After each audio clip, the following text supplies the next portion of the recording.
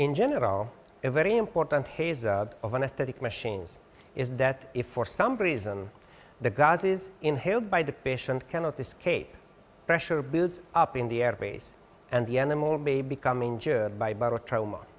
A typical case of this is when someone forgets the APL valve in closed position.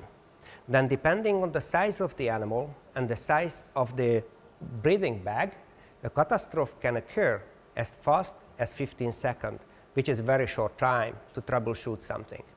To address this problem, I developed a pressure relief device that can protect any breathing system. I will introduce it to you later. But there is another protection system, such as this intelligent APL valve here on this Mindray Veta5 machine. Similar calibrated APL valves are often used in human medicine, but they are rare in the classical veterinary anesthesia machines.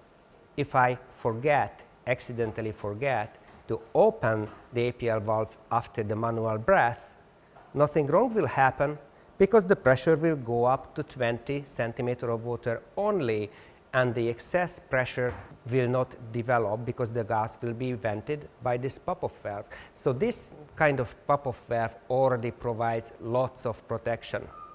However, this APL valve on the Veta5 machines offer another protective mechanism. To give a breath using a classical anesthetic machine, one has to completely close the APL valve, give a breath, and then open it again. I don't have to explain again what happens if someone forgets to open it again. So here is the solution for a problem. This is an instant occlusion device. Other systems may use similar instant occlusion devices, but I find this one, particularly in this Veta5 and Veta3 machines, such a nice design. It has a nice color that is easy to see, it's big, it's good to touch. It's really a nice and practical solution for this problem. So if I press this valve, it closes the system up to 30 centimeters of water. Then I press the balloon to give a breath to an animal, and then I release the valve and the system is automatically open. It's impossible to forget it in a closed position.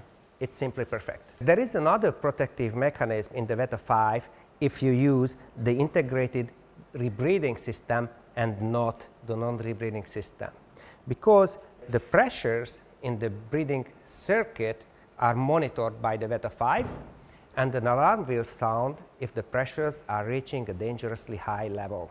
Despite there are multiple levels of overpressure protection mechanism in this well-designed machine, there is no system that protects from overpressure if the anesthetic gas outlet is blocked.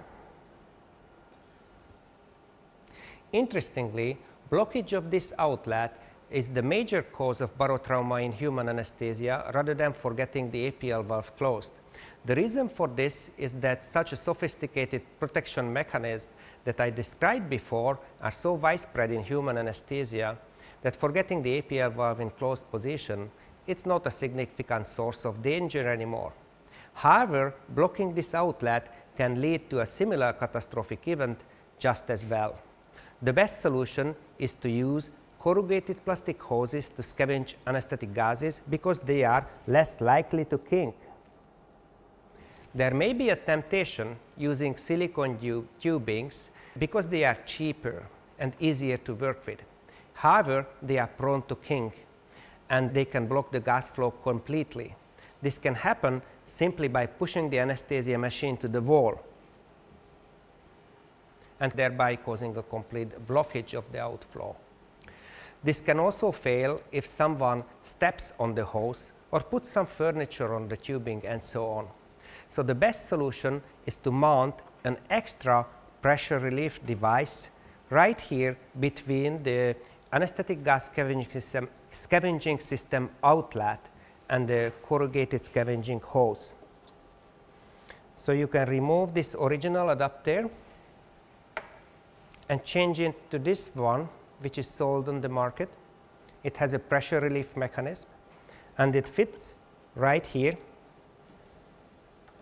and you can reattach your Veta guard, and now your scavenging system is pressure protected.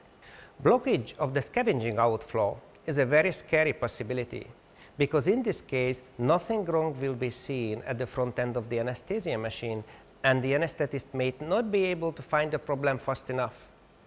But please remember, if your patient is inflated with a high pressure and cannot exhale, don't worry about the equipment, but disconnect the patient immediately at the endotracheal tube side and the white piece. This will instantly relieve the pressure, and you can work on saving the patient rather than fixing the machine.